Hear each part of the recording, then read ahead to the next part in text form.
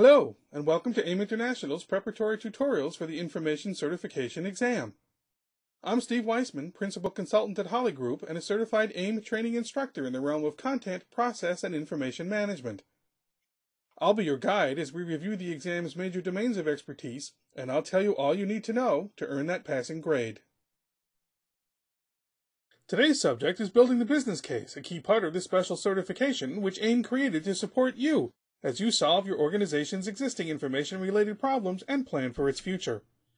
For 60 years, AIM has been the leading nonprofit association helping users understand how to best manage documents, content, records, and business processes. This module is part of the Plan and Implement Knowledge domain, one of 6 within the certification program.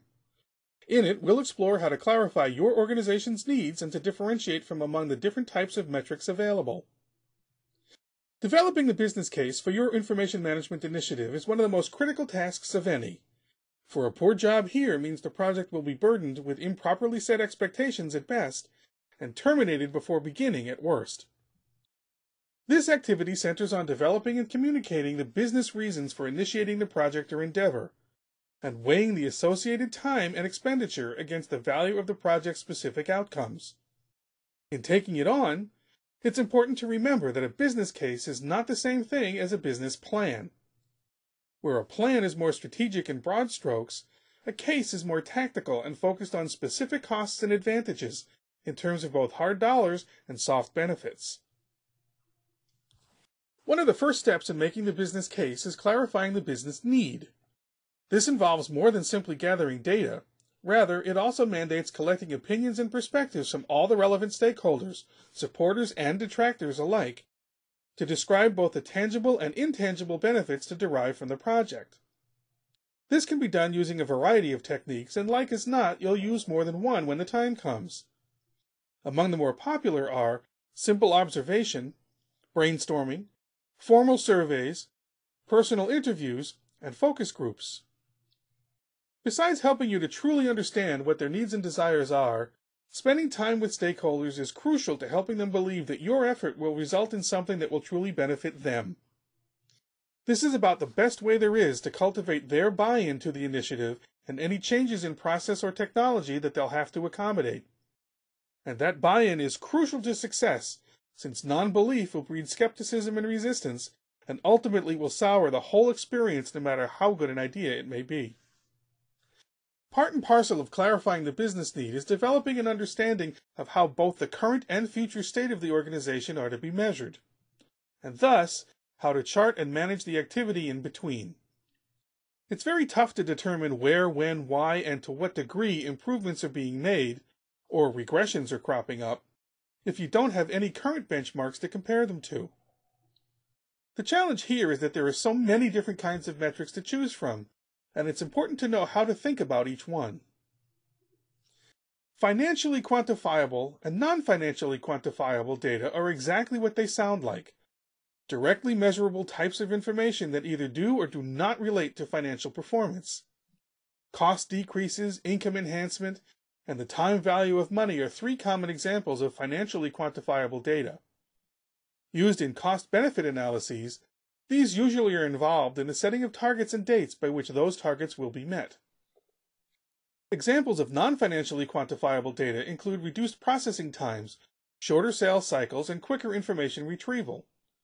Numeric targets can be set for these types of benefits to measure whether they're being delivered or not.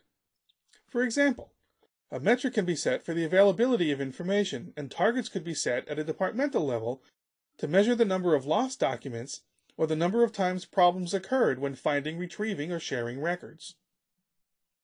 Non-quantifiable or intangible data refers to information about something that isn't directly measurable but clearly has value to the organization.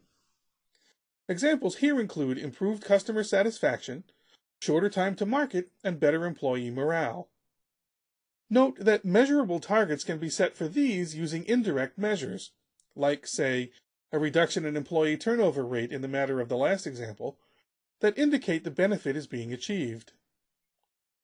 Qualifiable data relates to the measurements of softer issues like opinions and experiences, rather than the hard factors like money, time, and simple counts of the number of times something happens. In the context of a website, the qualifiable data involves user satisfaction ratings or confidence levels, while the quantifiable data measures users' time on site, clicks, and successful task completion. Sustainable data is that which can be communicated to and understood by unknown users and unknown processing systems, today and at unknown times in the future.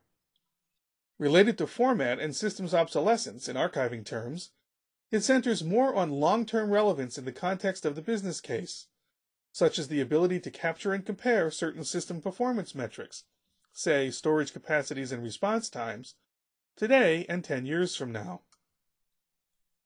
Value-added data combines different types of data to deepen an organization's understanding of a given issue. Roughly equivalent to a website mashup, it might take the server access statistics of a distributed content management system and roll up the times of day, length of time connected, and repositories touched by users in a given location in order to gain greater insight into the organization's network bandwidth requirements. This module explored how to clarify your organization's needs and to differentiate from among the different types of metrics available.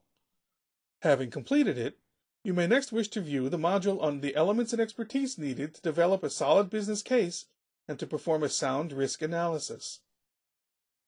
The material you have just reviewed is part of a broader program of study that prepares you to take the Information Certification exam. This proctored test consists of 100 multiple-choice questions and is delivered electronically by Prometric. You'll have 2 hours to complete it, and upon passing, you'll earn a professional certification that's valid for 3 years. For more information, please visit www.aim.org/certification. Thank you.